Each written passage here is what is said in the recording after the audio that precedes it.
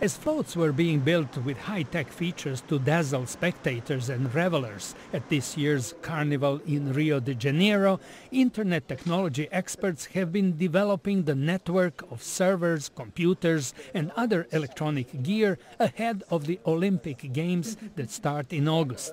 Minor sporting events, such as this women's wrestling match, serve as test runs of the system.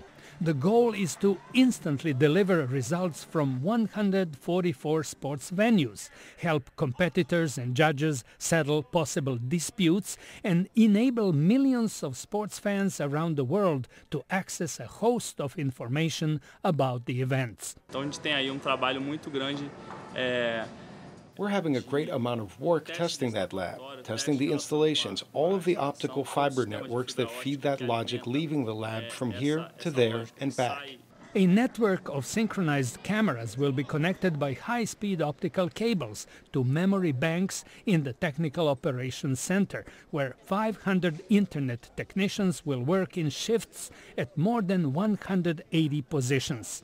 Many of them will be overseeing the security of the official websites. We're continually subject to various different cyber attacks, so we have a team monitoring here, making sure that nothing actually happens to our systems and they're kept safe and secure. This year, for the first time, the whole system will be cloud-based, which means that possible breakdowns of individual computers will have no consequence on its reliability and speed.